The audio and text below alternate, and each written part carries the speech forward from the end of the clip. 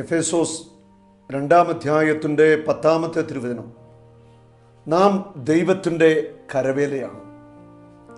നാം ചെയ്യാൻ വേണ്ടി ദൈവം മുൻകൂട്ടി ഒരുക്കിയ സൽപ്രവൃത്തികൾക്കായി യേശുക്രിസ്തുവിൽ സൃഷ്ടിക്കപ്പെട്ടവരാണ്. നമ്മൾ ഓരോരുത്തരും ദൈവത്തിൻ്റെ കരവേലയാണ്. നമ്മളെ ഓരോരുത്തരെയും ദൈവം സൃഷ്ടിച്ചപ്പോൾ ദൈവത്തിൻ്റെ മനസ്സിൽ ഒരു സ്വപ്നമുണ്ട്, ഒരു വലിയ ആഗ്രഹമുണ്ട്. നമ്മുടെ കരങ്ങളിലൂടെ ഒത്തിരിയേറെ സൽപ്രവൃത്തികൾ ഉണ്ടാകണം. നമ്മിലൂടെ അനേകര് അനുഗ്രഹിക്കപ്പെടണം. നമ്മുടെ വാക്കുകളും പ്രവൃത്തികളും എല്ലാം അനേകർക്ക് അനുഗ്രഹമായിട്ട് മാറണം.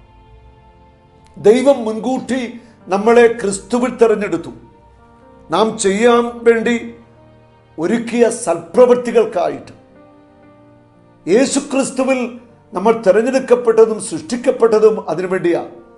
സൽപ്രവൃത്തികൾ നിറഞ്ഞ ഒരു ജീവിതം.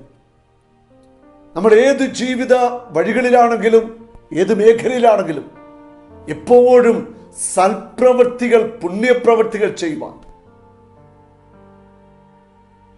നമ്മൾ ഹൃദയത്തിൽ ഒരുക്കമുള്ളവരായിരിക്കണം. എപ്പോഴും ആ ഒരു ചിന്ത വേണം. എനിക്കെന്തു സൽപ്രവൃത്തി ചെയ്യാനായിട്ട് സാധിക്കും? മറ്റുള്ളവരെ എത്രമാത്രം സ്നേഹിക്കാൻ സാധിക്കും? മറ്റുള്ളവർക്ക് എത്രമാത്രം ഉപകാരങ്ങൾ ചെയ്തു കൊടുക്കാൻ സാധിക്കും? അപ്പം നമ്മളെ ദൈവം സൃഷ്ടിച്ചതിൻ്റെ പിന്നിൽ അങ്ങനെ വലിയൊരു ലക്ഷ്യമുണ്ടോ? നമ്മിലൂടെ അനേകര് അനുഗ്രഹിക്കപ്പെടണം. നമ്മുടെ സൽപ്രവൃത്തികൾ കൊണ്ട് അനേകരുടെ ഹൃദയം ആനന്ദിക്കണം. അനേകം കുടുംബങ്ങൾ അനുഗ്രഹിക്കപ്പെടണം. എൻ്റെ ഒരു സുഹൃത്ത്, അദ്ദേഹം വിദേശത്ത് എഞ്ചിനീയറായിട്ട് ജോലി ചെയ്യുന്നു.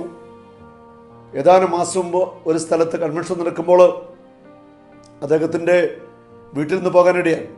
അദ്ദേഹം സ്വന്തമായിട്ട് ഒരു ഭവനം പണിതു. മനോഹരമായൊരു ഭവനമാണ്. അത് പണിതുകൊണ്ടിരിക്കുമ്പോൾ തന്നെ അദ്ദേഹത്തിൻ്റെ ഒരേക്കർ സ്ഥലത്തോളം ആ ദേശത്തുള്ള പാവപ്പെട്ടവർ, നാനാജാതി മതസ്ഥർക്കായിട്ട് കൊടുത്തു. 14 വീടുകൾ. എന്നെ അവിടെ കൊണ്ടുപോയിരുന്നു. ഞാൻ ആ വീടുകളൊക്കെ കണ്ടു.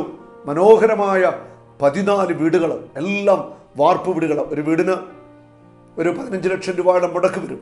അദ്ദേഹം 14ഓളം പാവപ്പെട്ട കുടുംബങ്ങൾക്ക് വേണ്ടി വീട് പണിത് കൊടുത്തതിന് ശേഷം അദ്ദേഹം വീട് പണിത് ആ വീട്ടിൽ വീട് വെഞ്ചരിപ്പെടുത്തി താമസിച്ചത്. എത്രയോ വലിയൊരു പുണ്യപ്രവൃത്തിയാണ്. നമ്മുടെ ജീവിതം കൊണ്ട് സൽപ്രവൃത്തികൾ ചെയ്യാൻ നമുക്ക് സാധിക്കണം.